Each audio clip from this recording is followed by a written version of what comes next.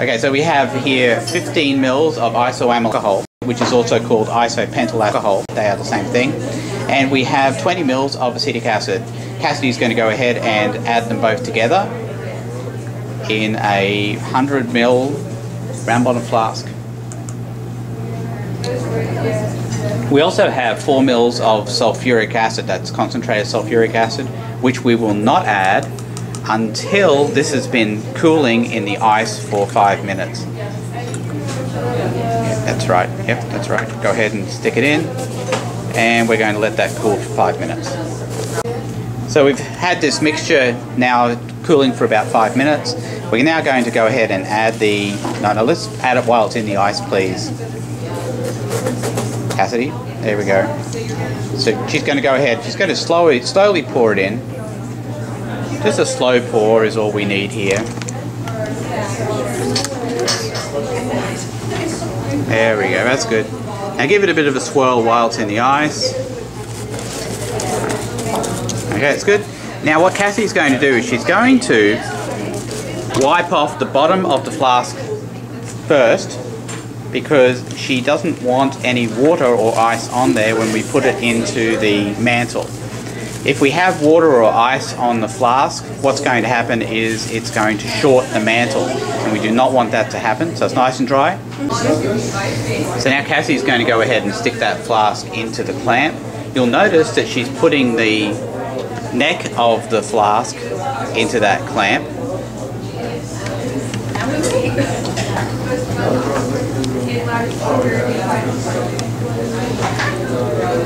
And you don't need to use clips or anything on this, because she's going to now put a condenser in there. Let's go ahead and put the condenser in. And I'll zoom out from here and you can see the whole setup. Now the way this is set up is that the bottom one is coming in from the faucet. Could you please point to the bottom one? There we go. And the top one is going out into the sink. Now, Jen, you can go ahead and turn on the water here. We don't want Niagara Falls here. We just want a fairly light flow of water. Cassidy, would you hold up the exiting tube, please? And we'll just put it in the camera. We'll see what we're dealing with. So you can see the kind of flow that hopefully you can see the kind of flow that we're dealing with here. Yeah, should you lift it up a little bit more, please, Cassidy? Yeah, keep it in the sink, but I mean, make sure the water's going in the sink. But yeah, you can see it's just a fairly light flow of water. Just make sure it stays flowing during the course of the reaction, and then that'll be good. Thank you. Alright, so now what Cassie's going to do is she's going to go ahead and raise the mantle. You'll notice that the mantle is on a lab jack, and this is important because if something goes wrong during the reaction, we want the ability to be able to take it away from the heat quickly by lowering the lab jack. But now you can see that we put it right in, so make sure that it goes right into the bottom and that the bottom is touching the bottom of the mantle, which it is, right? So what Cassie's going to do now, she's going to turn it on to 10, so all the way, and then once it starts boiling, she will turn it down to 2. The other thing that's in that flask that I didn't say are boiling chips. Now boiling chips look like this, and they are bits of, in this case, Teflon, that allow for smooth boiling of the solution. So without those boiling stones, it's possible that there could be bumping, which means very large bubbles forming and then possibly exploding out of the container, which is not what we want. So this is now going to sit for how long? 1 hour. 1 hour, that's right. So we'll sit for 1 hour and let the reaction occur.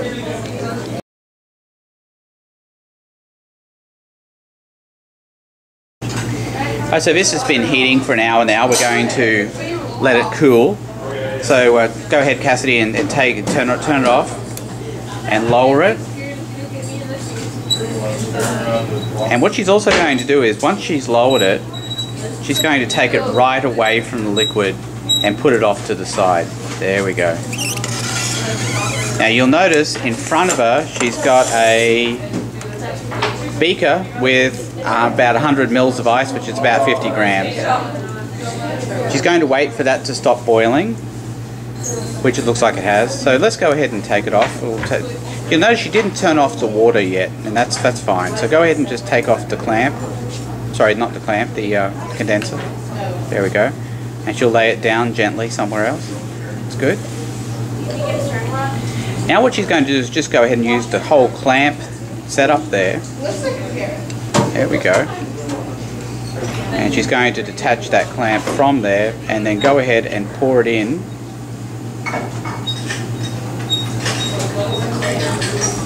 Which I'll zoom in on this now. And then she's going to use some water now to rinse that out. So she's got, what, 10 mils of water? 5. 5 mils of water, okay. 5 mils of water. Just going to rinse out the flask. And pour it in. Now, so this was a mixture of ice and now the reaction solution. And you'll notice she's puts that into a cork ring, which is good. And now she's going to go ahead and stir that with a stirring rod. Now the ice doesn't have to melt completely, but chances are it will. You'll notice that it's difficult to see the 2 layers there, but that's okay because we'll get this sorted out when we do the separation part.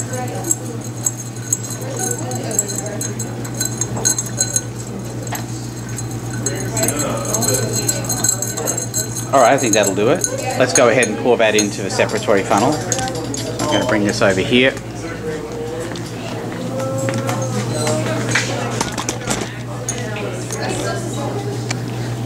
Okay, so make sure the stopcock is off, which it is, that's good.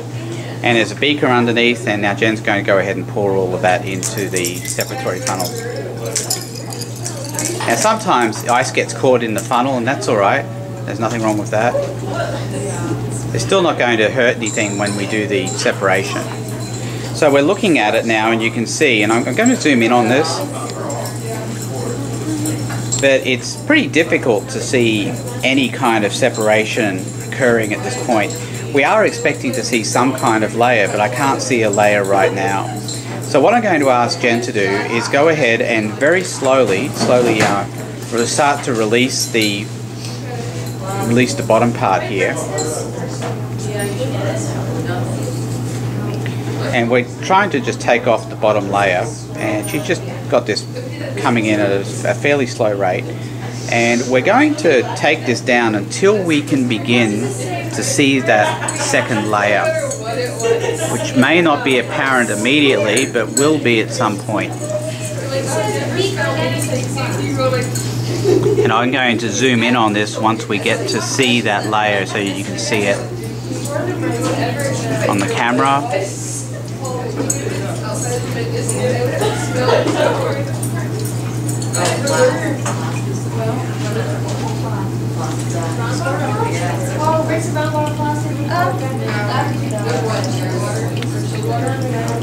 So she's just slowly releasing it right now. And we're hoping to see that second layer pretty soon.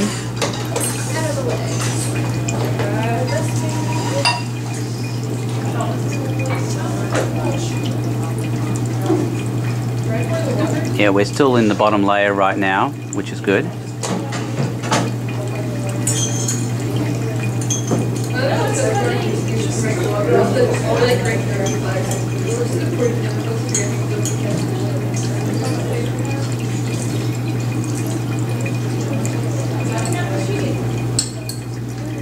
And it'll become apparent close to the very I'll stop it right there.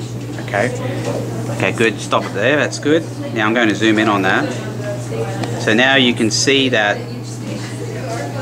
Let me make sure this focuses properly here.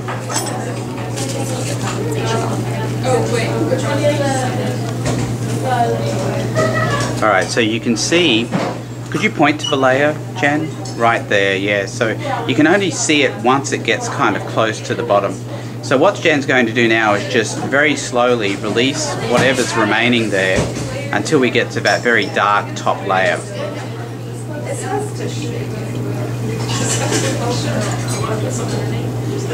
And you can see it's very apparent now. That's good.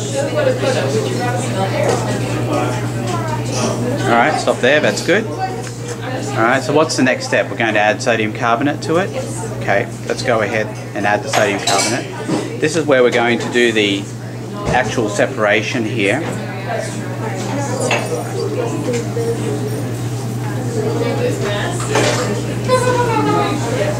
So the sodium carbonate here is, she's putting in 25 mils. So look at the, do you see how it's bubbling up there? Yeah. So that means you're going to have to be really careful when you're doing the separation, because there's going to be a lot of pressure created when we do this. Now, the technique that Jen's going to use is she's going to put that stopper on there, she's going to flip it, and then she's going to, yes, so she did the venting straight away. Okay, now go ahead and vent again. Yeah. Now, if you don't vent often here, what's going to happen is pressure's going to build up and the stopper will likely pop off and most of your liquid will end up on the floor. But she's done a really good job here of venting often and venting early. And it's sounding like it's not doing very much now. So I think that's probably enough.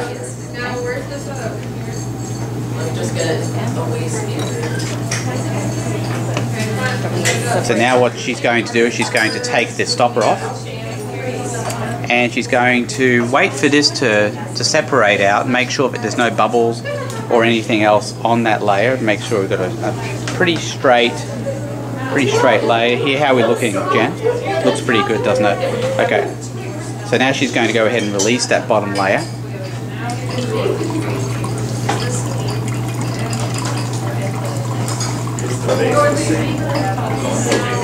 Yeah, there's only one. Okay, that's good.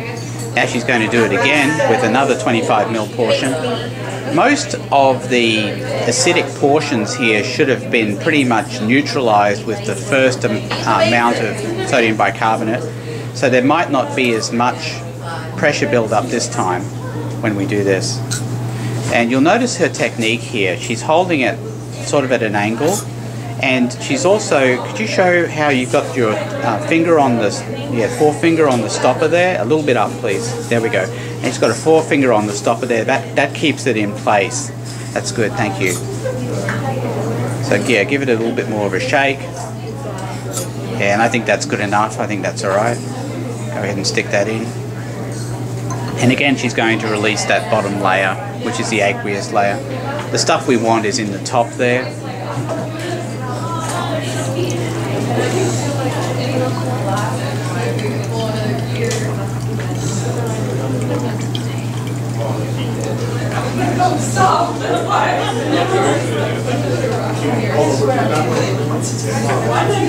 Okay, that's good. So now we're going to add water to it, right?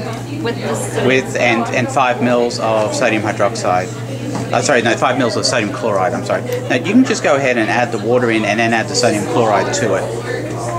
Use the funnel.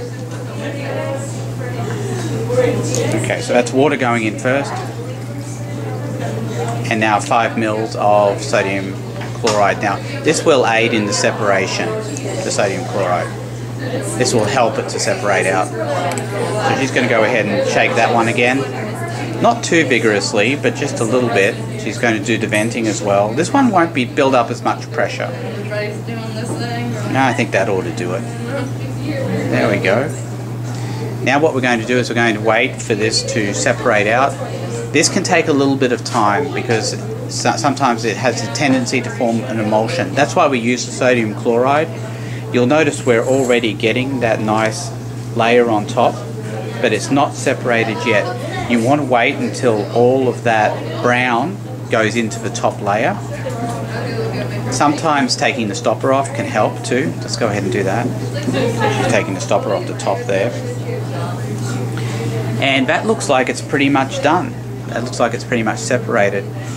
So she's going to now take that bottom layer off.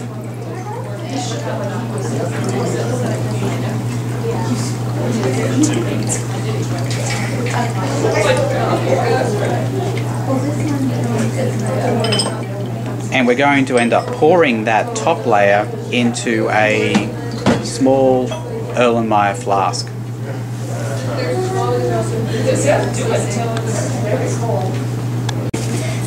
Alright, so we've let this settle out and separate a bit, and we can see that Jen has taken off a fair amount of the water from the bottom here.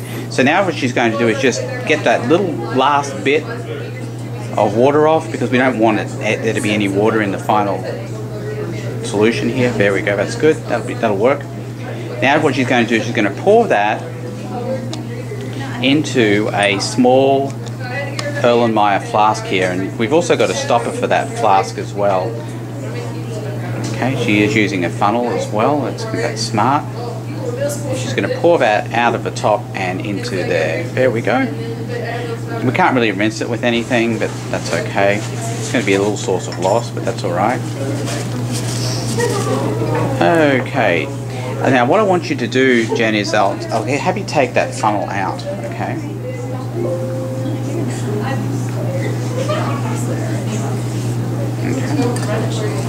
And now what I'm going to get you to do is add some magnesium sulfate drying agent here. Now the question always is, how much do we add? Well, what we'll do is we'll put a spatula in. Yeah, that's good. She's put just a bit on the end of a spatula here. Now go ahead and give it a swirl. Now what's going to happen is that if you put a small amount in, chances are it will pretty much all stick to the bottom. And I think that's what's happened here, hasn't it? Yes. Yeah, so she's going to have to add a little bit more.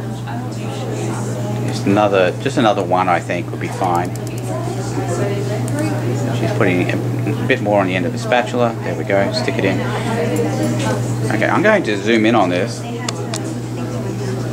and I'm going to have you swirl it. Now I can see bits of magnesium sulfate floating around in that now.